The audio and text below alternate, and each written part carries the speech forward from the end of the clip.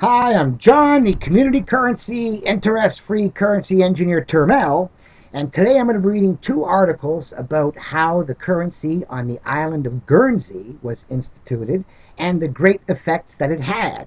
So, this is an example for all of society that we should all follow. No interest loans may save us. Monday, October 4th, 1993, in the Toronto Sun, an article by Walter Stewart. Waterloo.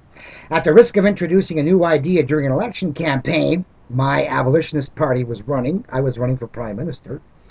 Two professors at University of Waterloo want to revive the Canadian economy by using a scheme that has worked on Guernsey. The island, not the cow.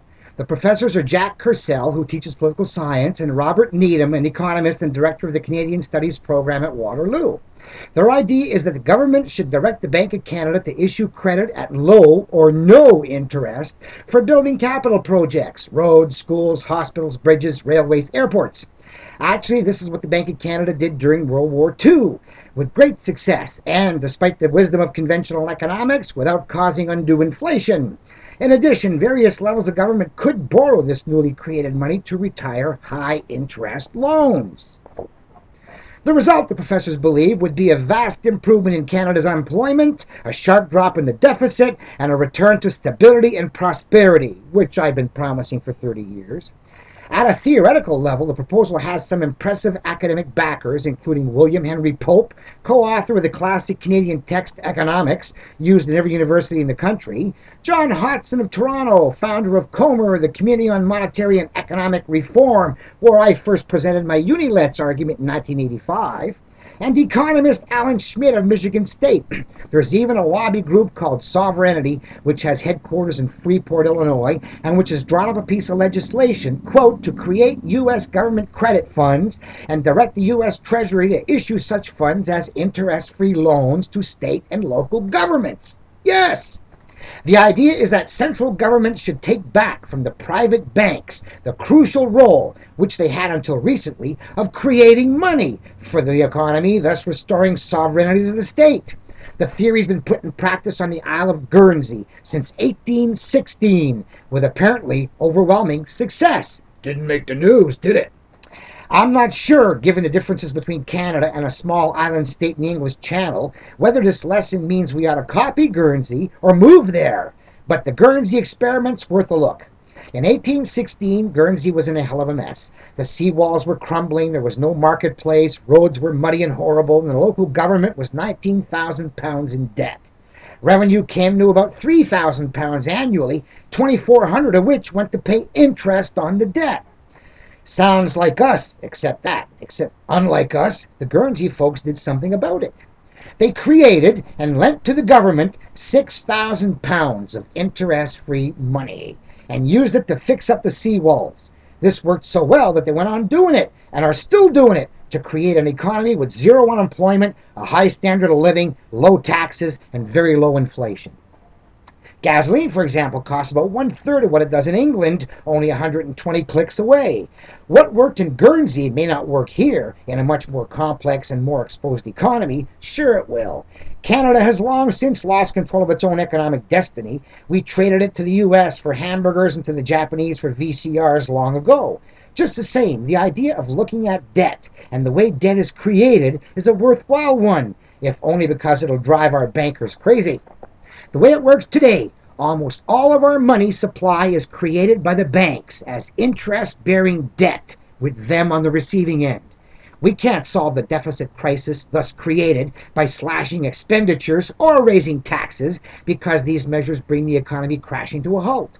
The solution then appears to be to substitute low or no interest public funds for high interest public money. The approach can hardly be any more misguided than the pointless lashing around that is all conventional approaches have to offer us today. Okay, the Guernsey experiment, dated October 15th, 2008, from thisisguernsey.com. So the article is, in the second of three articles, Toby Birch, who, under the pseudonym of Hugo Boulot, wrote The Final Crash, Addictive Debt, and the Deformation of the World Economy, recalls a historic tale of triumph in the face of economic turmoil that happened right here in Guernsey. As weary troops returned from a protracted foreign war, they encountered a land racked with debt and rising prices, whose crumbling flood defenses were about to be overwhelmed. This was not New Orleans in the new millennium, but the grim reality of life in the bailiwick just after the Napoleonic Wars. As is often the case, victory brought about severe austerity on the home front to contain inflation and deficits, which then, as now, go hand in hand with war. Britain had introduced the gold standard to restrain the money supply and make sure rich people got a lot of interest, didn't lose the value. The unintended consequence, unintended as if they didn't know, was that loans issued over many years to fund the fighting were recalled overnight.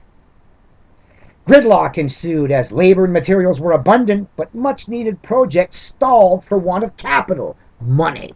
They had lots of material and tools, the real capital. They stalled for lack of money. A period known as poverty amidst plenty. With sterling as the common currency, Guernsey suffered similarly.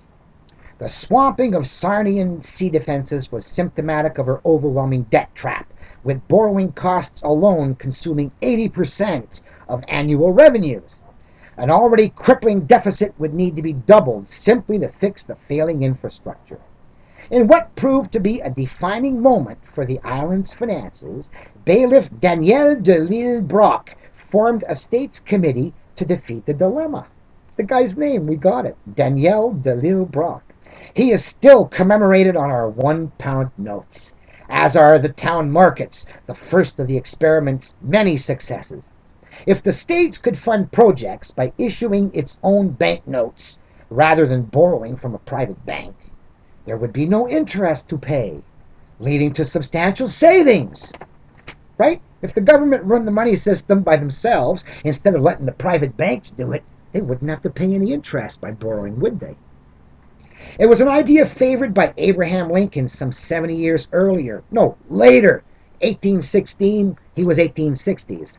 To balance the equation, the initial deficit would need to be neutralized at a later date to avoid expanding the money supply too aggressively. Yeah, they're worried about too many chips issued. As long as the collateral has been put in, who cares? This was achieved by adding a sell-by date to the notes, rather like a maturity date on a bond. For example, the note issued on November 21st, 1827, promises to pay the bearer £1 on the 1st of October, 1830.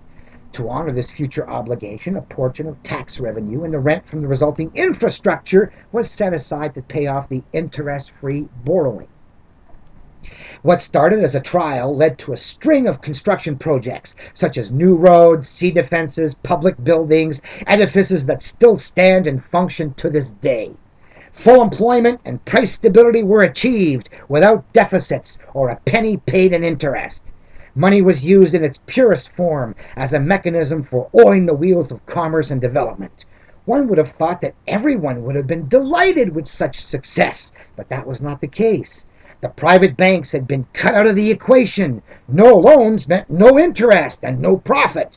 They may have been the source of a mysterious complaint made to England's Privy Council, leading to a self-imposed ceiling on the issue of Guernsey notes for the next century.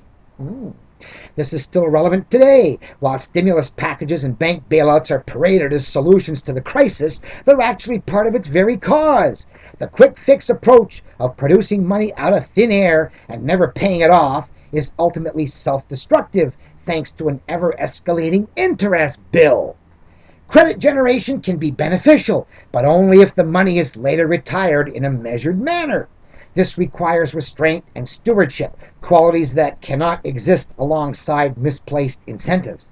Like swords to plowshares, banks still have a role to play in providing liquidity by matching investors with borrowers, but they can no longer be trusted with unfettered credit creation. Apparent prosperity for one generation leads to penury for their offspring through higher inflation and taxation. The Guernsey experiment shows that interest-free finance works wonders, but requires an unselfish philosophy, much like America's founding fathers who wrote the U.S. Constitution with future generations in mind. As the blame game begins, we will no doubt see knee-jerk legislation being implemented by the very people who fomented conditions for the crisis. This is not the time for insipid laws, but for inspirational leaders to match the insight of our ancestors. The Guernsey Experiment is the title of a booklet compiled in 1960 by Olive and Jan Grubiak at Omni Publications, USA. So, thank you very much from thisisguernsey.com, 15th of October, 2008.